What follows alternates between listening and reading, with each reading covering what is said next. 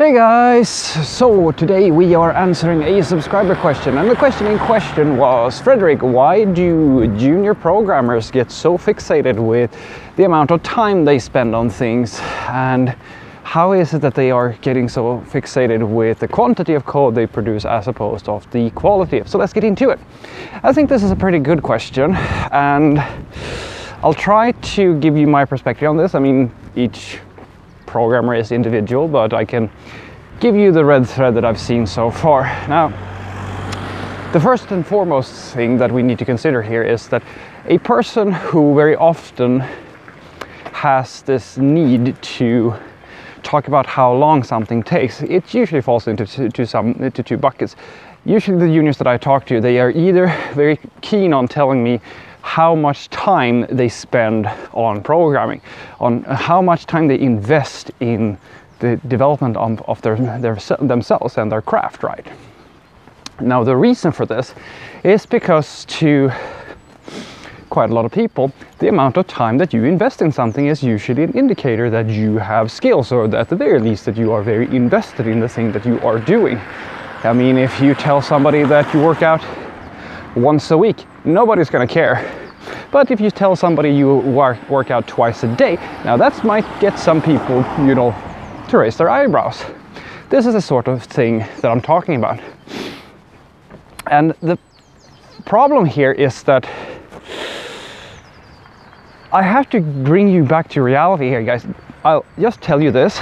Although it is a good indicator that you invest a lot of time in your craft, the amount of hours you spend needs to translate into results, into quality. The reason why, you know, professional athletes train so many hours a day is not because, you know, they're kind of just after that magical number that, oh, I worked out this amount of time or that amount of time. That's completely pointless. What's pointless is that the results that you get from investing that time. So a lot of juniors that I talk to who have this idea, they spend their time watching a few tutorials, or they write some toy API stuff of this nature. And the thing here is that you will get to a point where time doesn't really matter, because if you're just doing the same things over and over, you're not actually going to advance your skill set. You're just going to stagnate and keep the same level. Programming is a very similar activity to weight training. You need to increase the resistance. It's about quality. You start out by investing a set of a certain amount of time, and then you increase the resistance and you increase your quality, you know, in the same way, right? Now, the other perspective here is that a lot of units ask about, when it comes to time investment, they talk about things such as, I feel like I'm slow. I'm taking too much time when I am working, or that they're very keen on knowing, like, how long should a given task take. You see, the issue here is that it comes back to this idea that the time that you take in order to achieve a certain goal is somehow a measurement of your skill.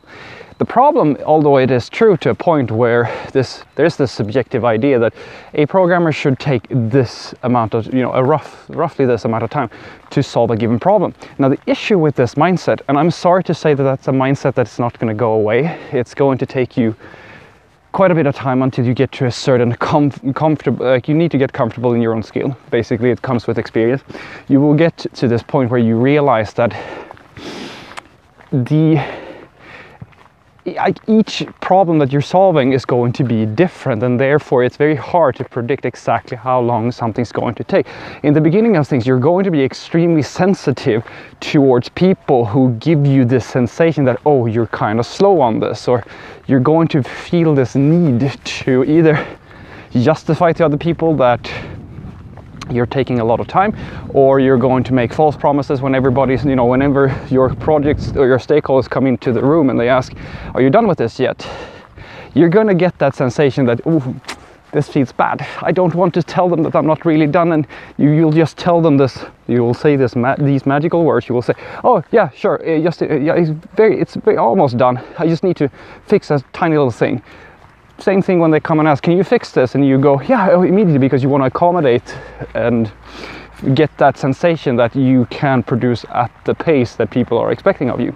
The problem with this is that each person expects a different amount of results from you, and that's up to the stakeholders to determine. And you know, when you know that you're settling into your role as a programmer when you can very calmly say that it's going to take roughly this amount of time, and feel comfortable in saying that, and not really reflect so much how the other person is interpreting that information. Because more often than not, I know that this doesn't make this sensation go away, but guys, most of the time when your stakeholders are asking you how much time do you need, they're not really so interested, like they're not trying to judge you as an individual. They're trying to extract information because they need to plan stuff. And planning means that they need to know how long it takes. It's not about you, it's about the project.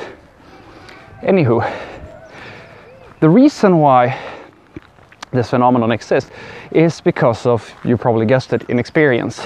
And the same thing goes with lines of code. I mean, if you really think about it, why does the amount of code matter at all?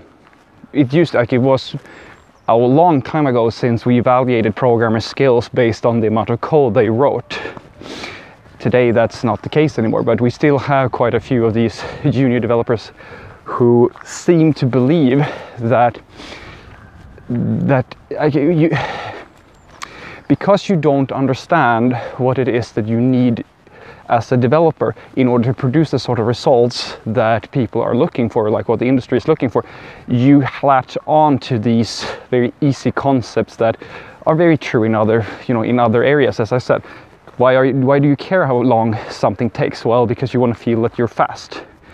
But that's a relative thing. If I'm asking you to develop a to-do application, or I ask you to solve the search algorithm problem for Google or something like that, I mean, the time something takes stands in proportion to the task at hand. The same thing goes for how much time you invest. Each of us is different and we all need different circumstances to succeed. So if one person spends 4 hours achieving the same sort of, practice for 4 hours, and somebody practices for 8 hours, that doesn't really matter. What matters is the end results, how well you actually progress within your own skill set. So what I'm basically trying to tell you here, that the reason why you have all these sensations and all these insecurities, it comes from that you don't actually know yet what truly matters. And I am very sorry to say that that's something that you learn with experience. But I want you to know that this is something everybody goes through, guys. Feeling like you're slow, you don't progress fast enough, or feeling like you're making these mental mistakes that you think that, all right, you spend X amount of hours on something and then you feel good about yourself, but at the end of the day somebody next to you spends half of that time and then they feel as if they're as far ahead as you are. All of these things is part of maturing as a software developer. So what I want you to take away from this is that the reason why juniors have this tendency to focus a lot on quantity of code they produce, or how fast they are, or how much time they invest, like if they sit every single day and stuff like that, these are mental ghosts that you have because you don't feel secure in your role. And when you feel secure in your role, you will start to understand that these things don't actually matter. The world champion is, as we go back to the strength training type of comparison again, the strongest man in the world doesn't have to work out as much as the next guy who is like the second strongest man. They don't have to have the same training regimen. What matters is the results. So if you don't feel like, as an example, spending 10 hours every single day learning programming, you don't necessarily have to just because the next person is.